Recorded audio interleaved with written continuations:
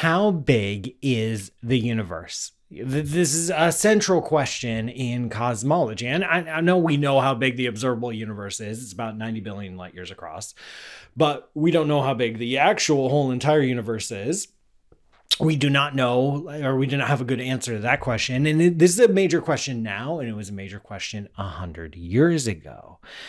And 100 years ago, we were getting different observations that were telling us different things. You know, we could do some observations like star surveys, just go out and look in every direction possible and count how many stars and measure how far away they are and like build a map and see where we are and how big the place is.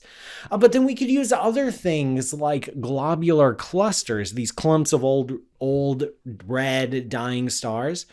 And these clumps are like obviously moving around, and you can look at the different clumps and you can see like, what are they orbiting? It turns out they have a common center and they're all orbiting something.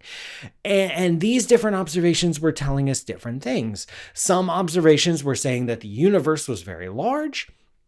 Some observations were telling us that the universe is very small. Some observations were telling us that we're at the center of the universe. Some observations were telling us that we're like way out near the edge.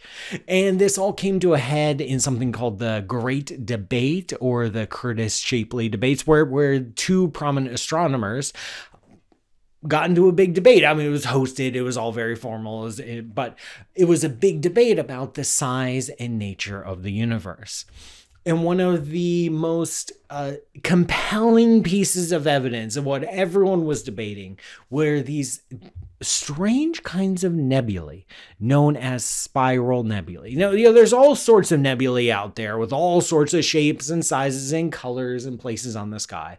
But there are a few, like the Andromeda Nebula, that have very distinct spiral patterns, look like they have dark dust lanes, have like a bajillion stars inside of them. We didn't know what these nebulae were.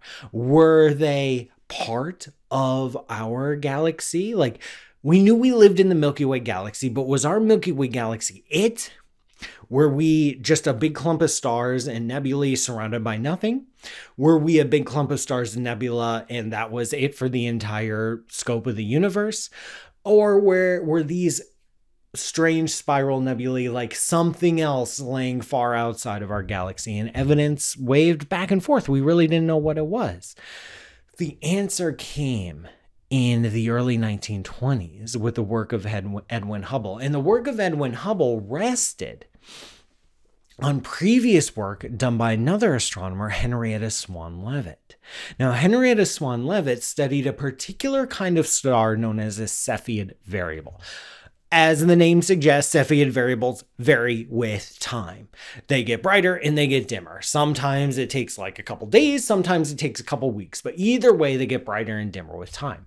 And she found that the longer a Cepheid variable takes to get brighter and dimmer, the more overall bright it is.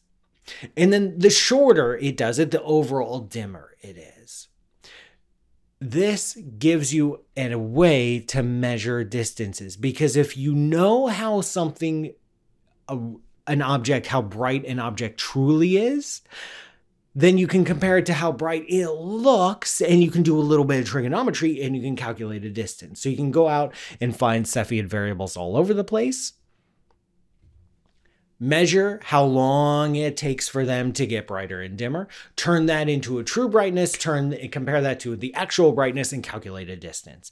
What Edwin Hubble did, so Henrietta Swan Leavitt established that relationship. Then what Edwin Hubble did was to find Cepheid variables in the Andromeda Nebula. He watched how long it took for them to get brighter and dimmer. He calculated an absolute brightness, compared that to the measured brightness, which was very, very dim, which meant these objects, which were in the Andromeda Nebula, were incredibly far away. We're talking millions of light years away. Edwin Hubble discovered that the Andromeda Nebula was way farther away than anything else we had ever observed in our entire history as a species. And that settled it. Our Milky Way galaxy is isolated. It is a clump of stars and gas and dust, and it is separate by a vast gulf of nothingness from other galaxies like Andromeda, like Triangulum, like the Pinwheel, like the Whirlpool, like all these other galaxies are incredibly far away from us. Galaxies are like little island universes. And then slowly over time, we discovered more and more about the nature and the makeup of the Milky Way galaxy. And the Milky Way gets its name because in the Greek and Roman tradition, we have this splash of color, of light, like a band across the sky, and it looks like, milk spilling down, if you're into that sort of thing. And so the word galaxy is literally like Greek for milky. And so that's how we get the name. And and for a long time we had no clue what it was, because it's just glowing light. Like, what is that?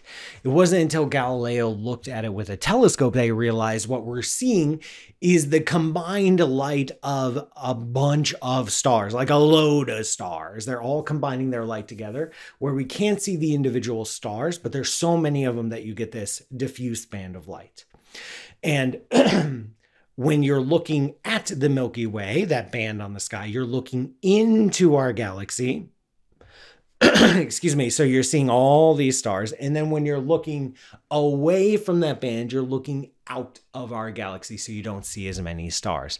So that right there tells us that our galaxy is flat like a pancake, because there's more stars in one direction than there is another. More surveys of stars, more observations of globular clusters, observations of the motions of stars tells us that our galaxy is pretty large. It's about 100,000 light years across. It depends on how you measure the edge, because it's not like there's stars, and then all the stars stop, and then it's just infinite black voidness. No, it's just like stars, and then slightly fewer stars, and then slightly fewer stars, and then just a few stars out here, and then like some gas that is like randomly associated with our galaxy. So it like depends on where you count the edge. But the edge of like the vast majority of the stars, we've got a diameter of about 100,000 light years. It's only 10 to 30,000 light years thick, so it is much thinner than it is wider. There is a dense core.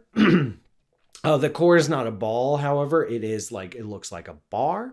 And then we have all these very, very cool spiral arms. We happen to live on a little spur associated with a much larger spiral arm. We call that arm the Orion arm. This arm where we sit is about 2/3 of the way out to the edge of the vast majority of stars of the Milky Way. So we're in the suburbs, we're not living downtown. We wanted to get a house with a yard. So we're about 2/3 of the way out on a spur of a spiral arm. Our Milky Way galaxy is pretty average as spiral galaxies go. We've got a giant black hole in the center. We've got some decent magnetic fields. We have a pretty decent star formation rate. Milky Way has been around in its present form for about 9 billion years. In about 4 billion years, it's going to collide with our nearest neighbor Andromeda, and that'll be, that's a different episode. But it took centuries of observations. Like if you Google search like Milky Way galaxy, you'll get a map based on our current understanding. It took centuries to build up that map. And one of the key pieces in this story is the realization that other galaxies exist, that these nebulae, these spiral nebulae, are not just like weird looking nebulae in our own galaxy. No, they are galaxies in their own right. And so once you identify that galaxy is a thing, you can come back and say, okay, what does the Milky Way galaxy look like? Next week, I'm going to talk about other kinds of galaxies and how galaxies form and how they get their shape. In the meantime, please go to patreon.com/PMSutter to keep this show going. I actually really do honestly appreciate it. And please like, share, subscribe. Drop me a comment if you feel like it. I might or might not respond. I'm not going to make promises here, but I will see you next week.